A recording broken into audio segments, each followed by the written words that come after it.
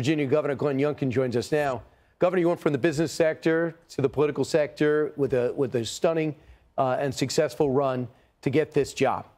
But what I just described was Chicago, but this is the same challenges you have in your streets in certain cities, correct? What about that mayor's reaction? Is that acceptable? No, it's not acceptable. And the reality, of course, is that the left liberal progressive policies that have all of a sudden decided that permitting violent crime and being soft on criminals is a policy that everyone's going to embrace. What we know is it doesn't work. And what we see is chaos, the word you use, Brian, chaos. And so that's when I came into Virginia, we had a 20-year high in murder rate. Yep. And we went right to work, and we had to backfill law enforcement. And so we had a record investment in law enforcement and raise salaries. And we recognized that we have to prosecute criminals and keep them in jail. And finally, we have to increase penalties. And so one of the things we did this past legislative session is if there is a group of people that are collectively robbing a store, they're going to do up to 20 years if they try to profit from it. We've got to increase penalties for crimes. We've got to hold people accountable. And this is all about making sure that we are clear. We are a nation of laws. We are a Commonwealth of Virginia of laws, and we will enforce them. And I do think it's important for everybody to get into the inner city, find out what the problem is that forces eruptions like this, at the same time enforcing law and order, because there are clearly issues that need to be addressed. We can't wait for families to reconvene and come together. On a different note, a lot of people, go ahead, you want to follow up on that? Yeah, Brian, I was just going to say one of the things that I did early in our administration was I went and visited with the cities that are having the toughest issues with crime. And these are cities that are run by Democrat mayors. And the Democrat mayors sat down with me and said, we need more cops. We need prosecutors that will put people behind bars. And we need witness protection, because this cashless bail thing is encouraging people to threaten witnesses so they won't testify. Yeah. And so that's why we launched Operation Bold Blue Line. We're going to bring 2,000 more cops into Virginia. We're going to continue and invest in training and equipment. We're going to continue to raise pay, and we're going to put more cops on the streets. I know you have one term and done. You're only just a year in, and a lot of people looking at you as a presidential candidate. And I know you're off to Taiwan to talk about trade and security. But there's something within the Republican Party I wanted to get your take on. I looked at Chris Sununu, looked at Donald Trump, looked at Chris Christie and Mike Pence. They're all against what Governor DeSantis is doing with Disney and the fight with Disney. And I'd like to see where you stand on that. And I'd also like to see, for example, I know Legoland's going into Virginia.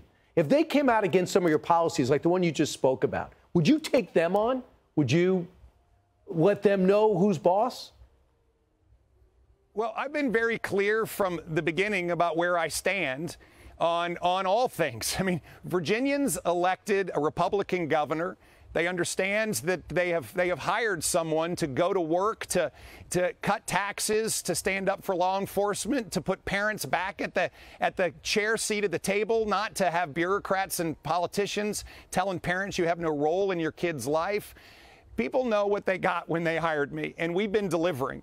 And I just think the key here is that when we, in fact, are fortunate enough to bring in great companies into Virginia, like Boeing, like Northrop, like Lego, and we see great companies like Hilton double down again with us, Amazon through AWS, these companies are coming to Virginia because this is where they know they can build a reliable future. But if they took you on and called you out, we're going to have a great workforce. Governor, I know, but if they took you on and called you out about a proposal you might be coming down the pipe in 6 weeks, what would you do? Well, the first thing that I do is I explain why we're doing what we're doing. And what I find over and over again is that common sense prevails. And common sense has been a leading indicator for winning states. And that's why Virginia's winning now, is because in the last 15 months, we have injected common sense back into government, and Virginia's winning. All right. DeSantis right, or is Trump, Sununu, Christie, Pence right? Well, I think each circumstance is going to be different. And what I find in my own relationships with companies is that I sit down with senior executives and we talk about what we're trying to get done. And I have yet to find a moment where we can't find a place to find common ground. This is Brian, The bottom line is we have got to find a way to take the air out of the balloon on issues like ESG, which has gone out of control. I hear you. We've watched ESG all of a sudden lose its way, and it's become this overwhelming almost religion for people. Businesses are supposed to make profit. They're supposed to serve customers. They're supposed to have a great work environment. They're supposed to deliver an extraordinary product. That's what businesses are supposed to do. And I think when we finally get common sense back in the room, that's what businesses will be doing. But until then, all hell's going to break loose almost every single day. Good luck with Legoland. Good luck in Taiwan. Good luck tonight at Mount Vernon. Governor, always great to talk to you. Thanks for the quality time. Brian, thank you. Take care. Hey, Sean Hannity here. Hey, click here to subscribe to Fox News YouTube page and catch our hottest interviews and most compelling analysis. You will not get it anywhere else.